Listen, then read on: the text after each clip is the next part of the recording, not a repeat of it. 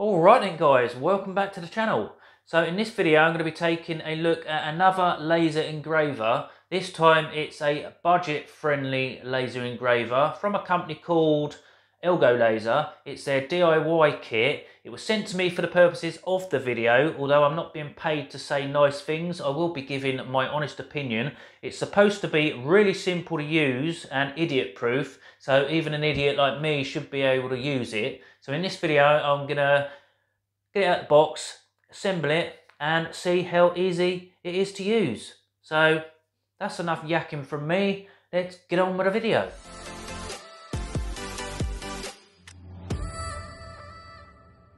Because it's a fairly small box.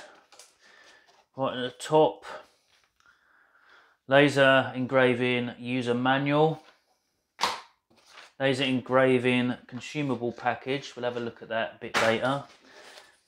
Some looks like 3mm wood.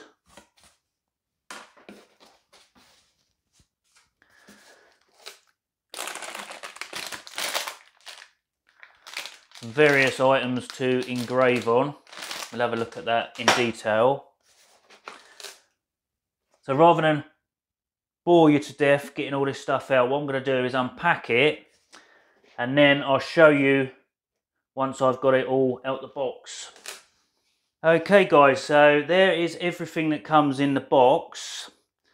So you've got your power leads and the USB lead. That's your control box. Comes complete with the on-off, the emergency stop switch, and you get a couple of keys so you can turn it off for safety. That's your belts, which operate the X-axis. Got your 4 sections of rail. The X-axis itself, this is where the laser actually fits onto. And as you can see, it's got limit switches on this machine. Got various brackets and things which help to hold the framework together. The other limit switch. Various tools come with it, screwdriver, Allen keys, wrench or spanner, various screws and things. Got your Wi-Fi antenna, get your safety goggles, and last but no means least, you get the laser module itself. Now this is only a 5-watt laser, but it's still capable of engraving on a wide variety of materials and cutting various materials as well. It does take a bit longer than a more powerful laser, but it still does the job. And one thing I've already noticed about this, which I like, is this guard is attached with magnets. So it just simply pulls it off if you need to like gain access, and it just slips back on again, which is quite nice. I like that. So let's see how easy it is to assemble and get it working. So the first thing to do is assemble the frame. So easy to work out which piece goes where. You've got the 2 sections on the front and the left side with the scale on it. You have got to be wary of which way round you put the rails, because there are holes for like the feet, etc. So just make sure you orientate them all around the right way. And they basically, the front and rear go inside the side rails, and you fit them together using 25mm screw in each corner. And you'll notice that on the back, if you can see it, you've got this piece and you've got one either side, and that's basically to stop the X rail sliding right off the back. So make sure when you do it that these are positioned towards the back on both sides. So next up you've got your X rail, and obviously that's got the rollers at either end. So you just fit that on the frame from the front, so it's between the sets of rollers.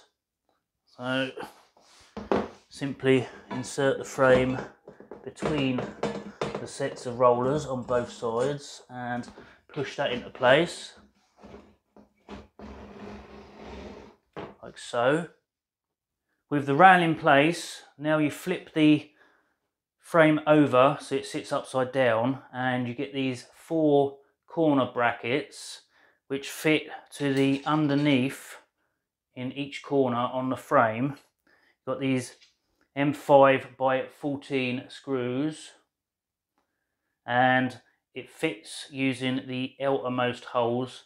This is why I say be careful which way you orientate these, because there's a few various different holes on these rails. And then that just basically fits in the corner using the outer 2 holes.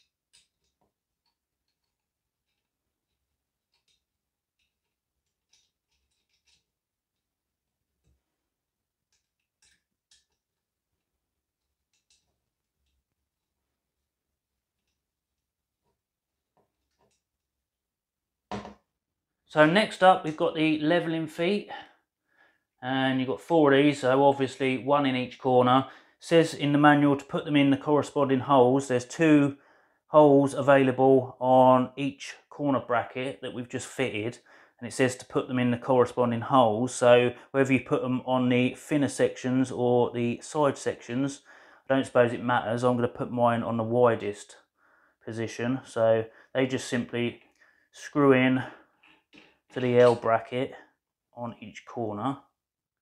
And with the feet all fitted in place, we can now flip the machine back round the right way. Next job is to fit these red brackets, and you're using 1 14mm screw for that, and it goes in this hole here, and this little gap goes towards the outer rail, and that is going to be where the belt goes through and is secured. So they basically just go across the front and side rails. And if you've got your rails run the right way, you should have a hole. So once you've fitted these, next step is the belts.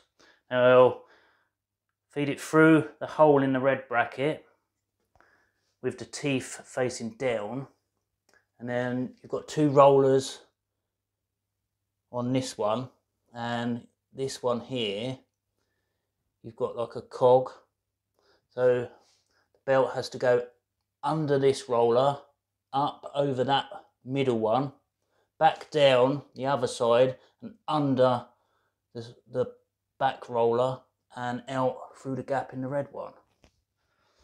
Hopefully you can see roughly what I'm doing. So it goes through the red bit, along the rail, underneath this one, over this middle one, and then you've got to try and get it back down and under the rear roller.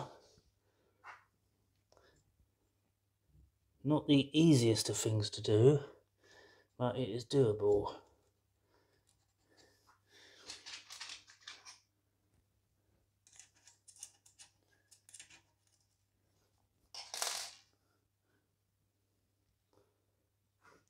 Right, so you should be able to see that. Under, over, under the rear roller, and then you should have a hole in the red bit at the back. To secure it, you're using the short screw and a washer. It's just a case of locate that in the hole. It should go through the red rail into the end of the main rail itself. Make sure you get this underneath the washer. And when you're do one end up tight.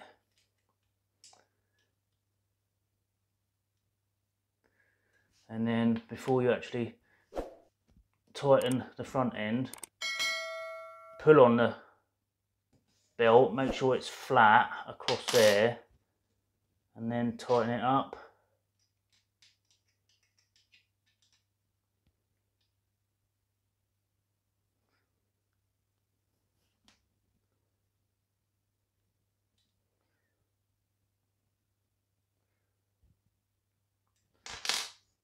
Next up is the limit switch. Now one's already fitted on the X-rail, so you've not got to worry about that one.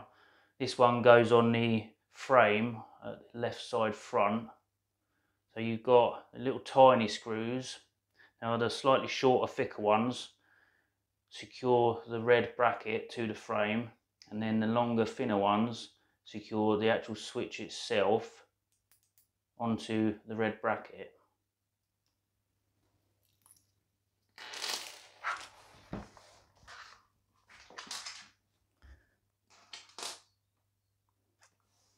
And there's holes in the frame.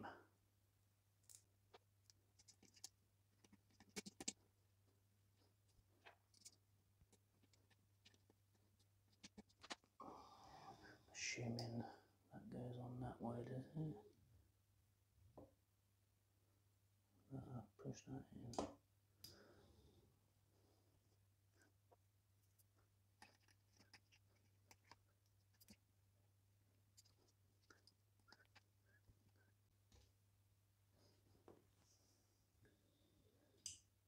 Seems to work. Okay. Now we can fit the laser, and you'll see it's got this kind of bracket on the back, and that basically slides in these grooves on this bracket, and then you've got two of these silver knobs that just screw in through one of these side holes. So once you locate the laser itself in the slot, that just slides in, and then to tighten it we can just insert one of those silver bits and tighten it up, and that will hold the laser in place. So now we're on to fitting the control panel to the frame. That gets secured to the front of the frame. You've got two holes in the frame, so this goes on the front and then it gets screwed from the back. Now you'll notice in the manual you've got two of these long bolts that we use to secure the frame together left, and it says to use these to fit the control panel, but don't do that because they're too long.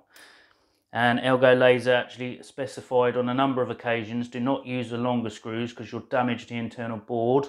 So although it says in the instructions to use these, do not. You should have a little bag that says on it, please use this to fix the controller box panel instead, and they're shorter ones. So make sure you use the shorter ones.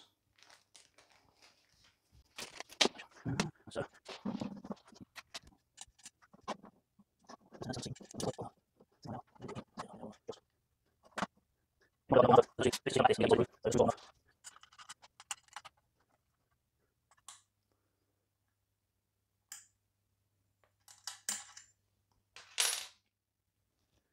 Okay, so the cable goes along the back of the box. Then you've got the first connections that go into the limit switch, and then cable will run along this side. Now you can't get these round the wrong way. You've got this switch goes in there. I mean, they are labelled anyway. Y, XL, but you can't because they've got different connectors on anyway, so they can only go one way. So they just get put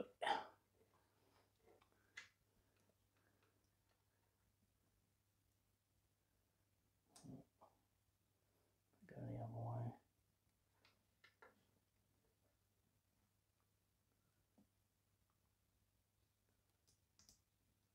Should just push in like so, and these ones go onto the limit switch. I know you probably can't see, but my big hands are in the way.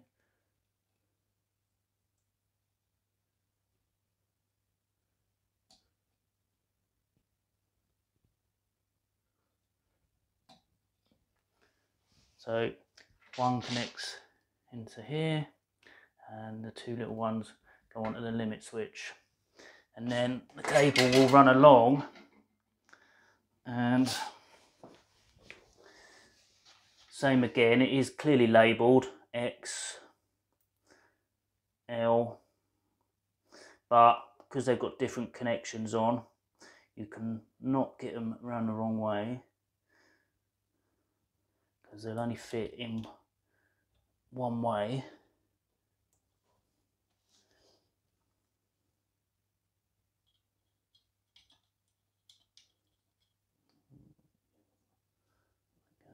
That way.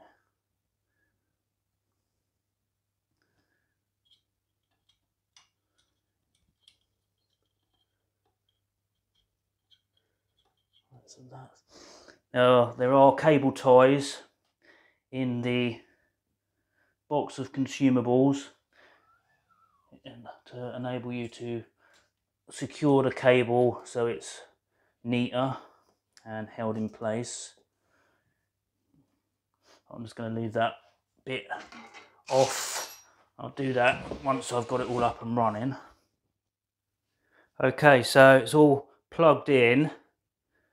Let's switch it on. Hold the power button down till the lights come on.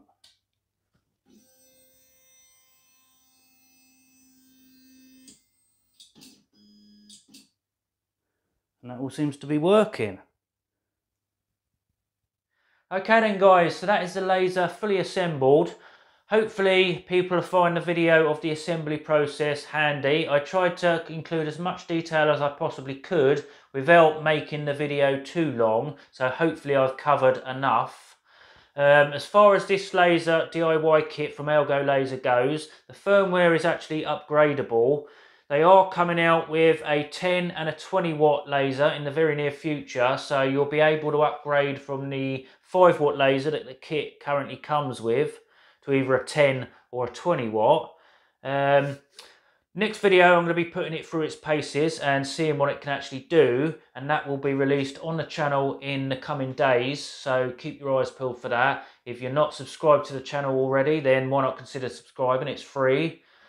So that's it for this video. Until the next video, stay safe and you will see me in the next video.